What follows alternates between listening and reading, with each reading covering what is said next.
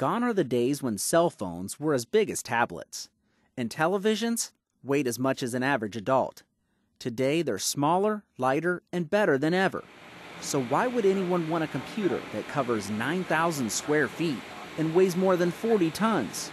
We are the 14th fastest computer in the world and the 7th fastest in the United States. The supercomputer is called Spirit, after the B-2. Its home is the Air Force Research Laboratory Supercomputer Resource Center on Wright-Patterson Air Force Base. And its capabilities are mind-boggling. 73,728 processor cores. You can think of it as about 30,000 desktop computers that you would have at home, all in one location. 4.6 petabytes of data storage.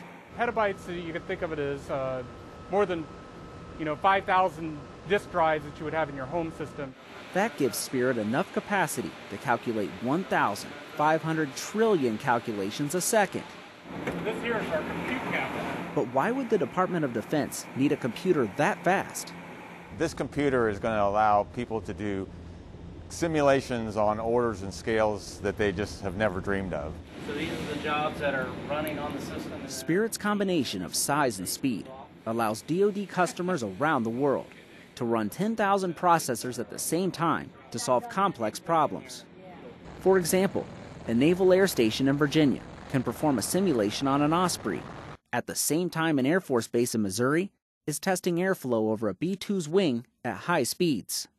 There was a situation where on the F-15 they started to get a real strong buffeting, and it was actually tearing the tail fins off of an F-15, and you can find those things out by doing modeling and simulation.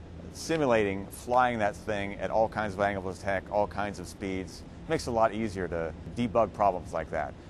And simulating in Spirit's virtual world can save big bucks in the real world. It's free for DoD employees to use. So you think of rolling a big airplane into a wind tunnel and setting up the tests and how many people that would take, and suddenly now you can do multiple simulations on these large-scale computers and save time, money, and lots of effort.